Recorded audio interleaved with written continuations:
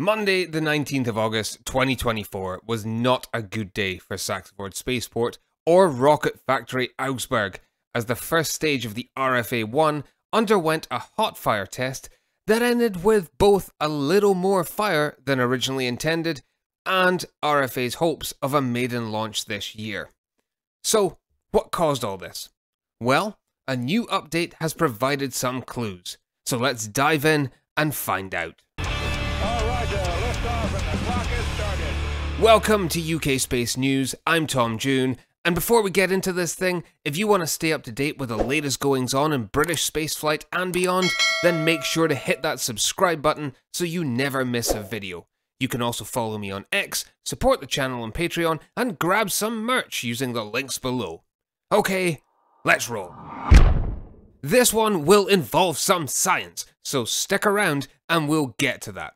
But first, RFA COO Stefan Brieschenk recently shared an update on X, having dived into the initial batch of data from that fatal test last Monday.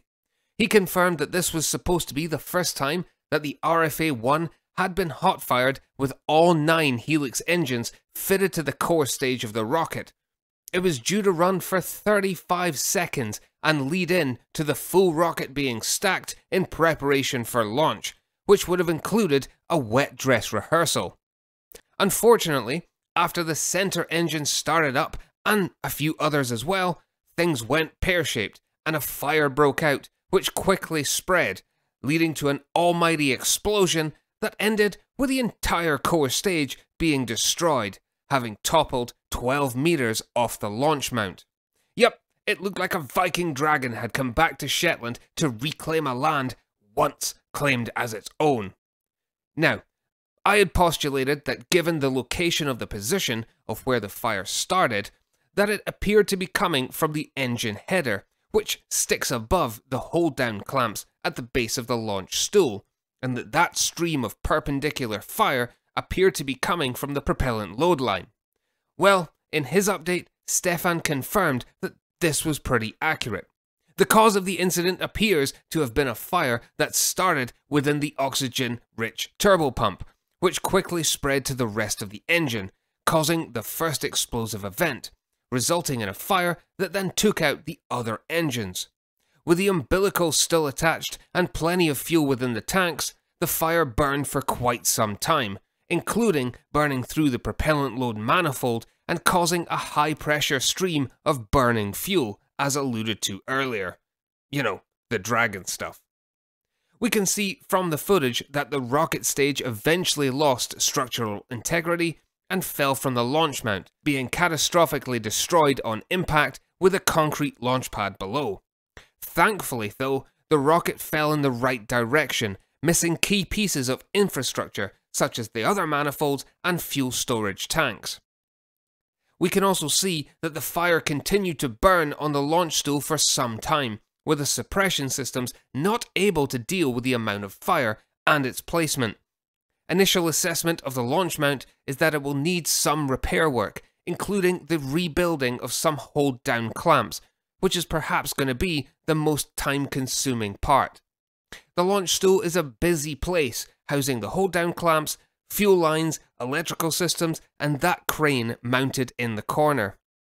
It seems that the flame diverter is still in good shape, however, which is to be expected, given what we saw with the water deluge system in operation and working as intended.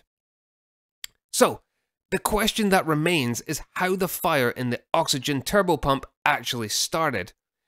Well, there are any number of possible causes here, but if we were to take an Occam's razor approach to postulation, the simplest explanations are either a faulty seal, an overpressurization, or some debris getting into the pump. In 2014, an Antares rocket failed just after liftoff, with the root cause being identified as a defect in the machinery, which led to friction, causing a fire, explosion, and ultimate loss of the vehicle. And this all started in the turbopump. It was also put down to design and manufacturing flaws from an engine built some 40 years prior, but RFA's Helix engines are only a few years old and have been tested to full launch duration lengths within the past 12 months. so it's not exactly the same thing. Yet it's possible that something has either worn down, come loose, or broken during recent tests. For those not in the know, and here comes the science bit, turbopumps are essential for driving oxygen and propellant into the engine combustion chamber at high speed and pressure, something that gravity and tank pressure alone isn't able to achieve. RFA's Helix engines are oxygen-rich, staged combustion cycle engines, powered by liquid oxygen and RP1, ignited by hypergolic TTEB. It's the use of RP1 here that results in the engines being oxygen-rich.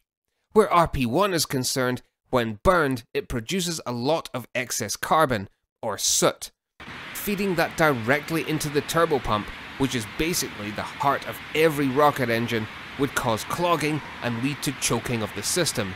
Instead, in Orsk engines, it's the full flow of oxidizer that is fed through the pumps, into the preburner, and out to the turbo, with only some of the propellant, just enough to increase the heat and pressure in the preburner. However, this type of engine is very difficult to implement due to the extreme temperatures that gaseous oxygen reaches. While oxygen-rich staged combustion engines can produce higher chamber pressure and increased thrust over its fuel-rich counterparts, the trade-off is something incredibly difficult to manage. The Soviet RD-180 was an example of a successful Orsk engine utilizing RP1, but most companies have stayed away from it due to the complexities involved. RFA, however, appeared to have a successful engine on its hands, albeit with a few niggles along the way, which is to be expected. The first successful hot fire at Saxavord was back in May, with a further test in July before this one. On both occasions there have been anomalies. In May, only 4 of the 5 Helix engines fitted at that time successfully ran, and in July there was a scrub test the day before the successful one, with no reason given. We don't know yet which engine failed here, but it's possible that it was the same one which failed to light a few months ago. One of the worst possible outcomes of this investigation into the root cause of the fire would be every rocket engine designer's biggest nightmare: cavitation. In simplest terms, cavitation is a phenomenon caused in rotating machinery by the static pressure of a liquid dropping below the vapor pressure and forming bubbles, or cavities. When subject to additional pressure, these cavities collapse and produce shock waves that damage and fatigue metal components, most notably the impeller blades of a turbopump. Still, the good news is that RFA are already building another first stage of the RFA-1, which was originally planned for Flight 2 and has over 100 iterative design improvements over its deceased sibling. Plus, the second stage, redshift OTV, fairing, and payloads are all still safe within their hangar at Saxavord, meaning that when they return to the pad in 2025, it won't have been after having to build a whole new rocket and losing customer payloads. As Stefan said in his video message, some amazing footage was captured at great expense. But while the thrill of an explosion is good for viewers, I really do feel for both Saxavord and RFA teams. It's been years of hard work leading up to this point, and it's always vastly disappointing when setbacks occur. Still, it's important not to get too downhearted. Keep the heads up and get back to work. RFA will absolutely be back, and of course, we'll be here to bring you all the updates along the way as usual. Perhaps High Impulse can jump up north once the dust has settled and at least give us one launch this year. I really want to know what you think of this latest update, so drop a comment below and sound off. I also want to thank my incredible channel supporters who help to keep me on the air. Consider becoming a supporter on Patreon, where you can check out my newest feature, the Late Night Space Cafe, where I discuss all things spaceflight and answer your questions. Click the links below and don't forget to subscribe. Anyway, enough of the shameless plugs. You should probably be getting to bed, or work, or your next video or something. I've been Tom June, thanks for watching, and I'll catch you next time.